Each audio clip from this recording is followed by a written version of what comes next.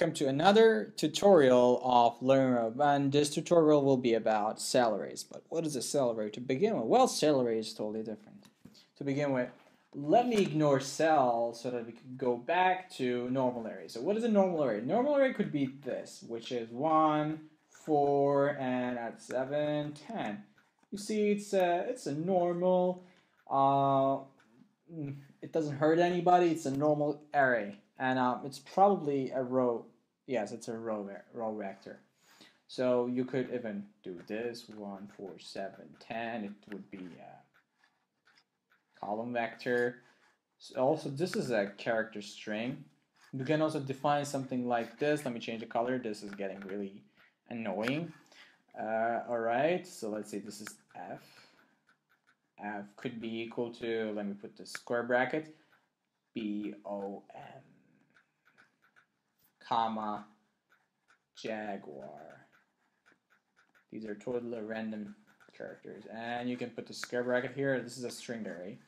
This is a number, as you can see here. This is a salary, right? This is how we generate empty salaries.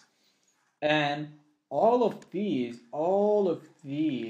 could be stored in a salary. Well, you'd say, how could you store a salary inside a salary? Well, that's the magic of it, right? You can store anything inside of a salary. I forgot to put something. Actually, I did not forget to put struct here, but we haven't learned it yet. So you can also place structs in salaries. You can place anything in salary. But what does it do? Let me clean this up and tell you something really, really important that I believe is important. Since you're doing all this, you're actually making a trade-off. By storing all the information that an array could store, now you have made a terrible mistake. What is that mistake? Since you have a salary now, you can no longer use the multiplication, addition, division, explanation, nothing. Those will be discarded because salaries could store anything, so they will not work the same way that other things do.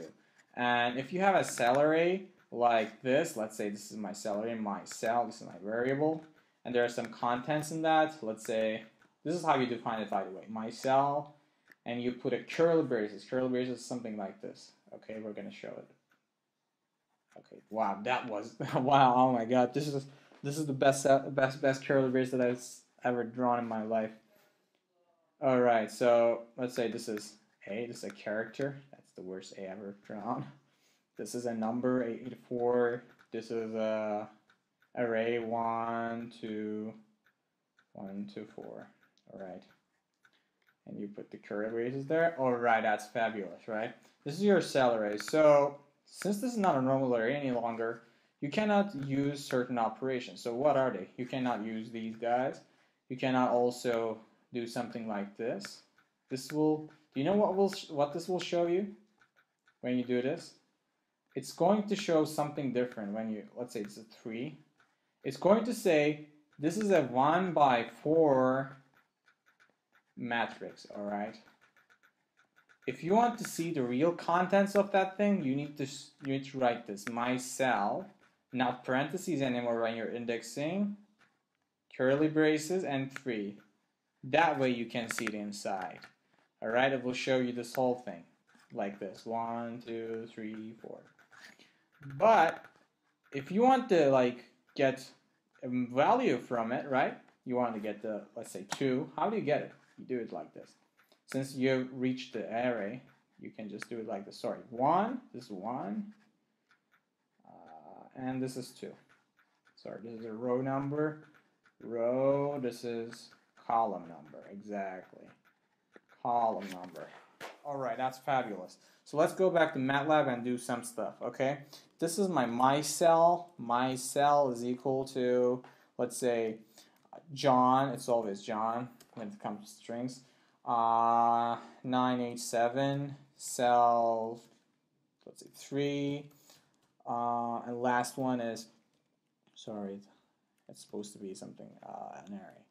Okay, you put the curly braces here, you place enter, you see the includes, right? This is John, this is 987 inside square brackets, which is 1 by 1 matrix, and this is 1 by 6 double doesn't show you what's inside. We can also use this function, cell display. You enter your thing and it shows you what's inside. So you see for wow, a lot of things. So this is John for 1, for 2.